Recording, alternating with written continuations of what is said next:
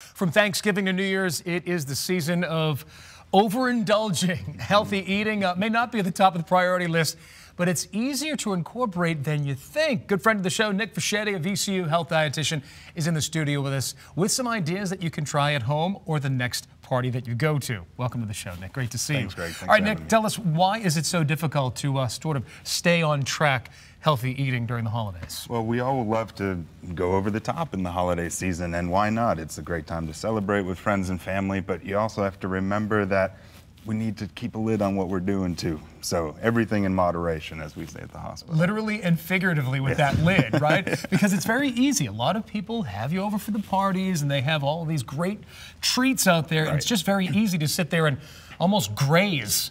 Right, you want to try one of everything, and everybody's busting out their greatest recipes for the holidays. So you store them up all year long. So if we go to one of these parties, what do you recommend? Well, there's two big tips that we give everybody for that. One is, don't go to these parties on an empty stomach. It makes it really hard to make good choices when you're eating. The other thing too is, if you really just limit your portion size, so pick a smaller plate. Don't pick the large one where you can pile everything on top of it. Get a smaller one. It will really just restrict on how much you can fit on it. Is it about self-discipline too, Nick? Yeah, I mean, you have to know what your limits are, and we don't want you to not try stuff. I mean, it's the holidays, so you should indulge a little bit. But you also don't want to go over the top on every single thing. So kind of pick and choose what you really want to try. What do you recommend here? Well, what we've done here is we've made a lot of these things all from scratch, actually, but the secret to a lot of these holiday recipes is limiting what you add to the foods. So if you start out with a healthy product and then you're smart about what you add to it, you don't have to turn it into this really unhealthy recipe. So for instance, so it's the add-ons really where the calories and the fat come in. Yeah, and salt too. So what we've done here is we did a homemade applesauce. Homemade applesauce. This looks delicious, by the way. It's really easy. You just take regular apples, leave the peel on because that's where most of the nutrients are and fiber. Chop it up real small, cook it in a slow cooker for a couple hours, and it's done. Add a little spices. That's it. So because they are so naturally sweet, you don't necessarily have to add sugars. No, not at all. And they're not going to be missing it as well. No, you would. Most people don't even notice the difference.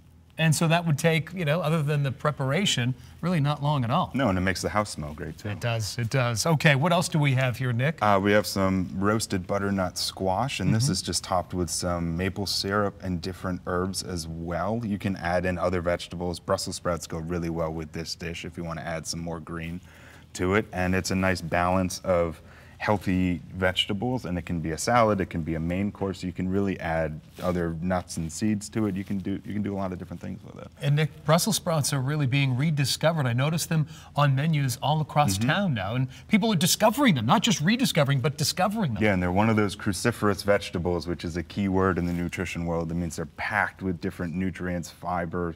They have a lot of good stuff for you. And so it really would be considered a superfood? It's one of those. It's in the same family as broccoli. Broccoli, okay. What do we have here? And up here we have a roasted pork tenderloin. Now the secret with these is it's a nice alternative to hams and one of those salted cured meats. So you just get the plain old pork tenderloin, which is a really lean meat by itself.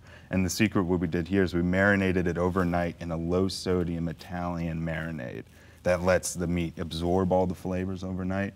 Then you just throw it in the oven the next day when people come over, let it roast for 30 minutes, sit for 5 so that the juices don't spill everywhere, and you're good to go. Don't be turned off by the low fat or no low sodium, because some people want that full flavor, but some of these products that they have now, they taste really good. Right, and it's all about how much you add. Even if you do want to just go with, you know what, I really want a little bit of butter on here. Okay, just go easy with it. Don't add the whole stick.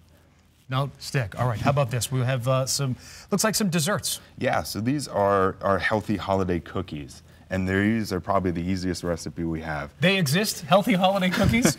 Surprisingly. Right here. What's in the ingredients? So it's actually just a couple ripe bananas. You mash them all up. Okay. You add quick oats, so the instant ones that you can make in a minute. Yeah. And then whatever fillers you want. So these ones in particular have raisins, chocolate chips, and cinnamon. Then you put them on a baking sheet, and that's it. They're done. Do you put them in the oven, for how long? 15, 20 minutes. That's it? Yeah. So the bananas act as that foundation, if you will. Exactly. And it's kind of, I know a lot of people that eat that for breakfast. They do bananas, oatmeal, raisins. It's just in a cookie form, so it adds some dessert treats to it. All right, we have just a few seconds. We want to wash it down. What do we have here? This is just a basic water infusion with different citrus fruits and cranberries. It's a nice alternative to really sugary, sweet drinks. You can also do this with seltzer water if you want a little fizz as well. All right. I'm feeling healthier already. Let's go to the party. Hey, Nick, thank you so much. It really is nice to see you. My pleasure. Happy holidays.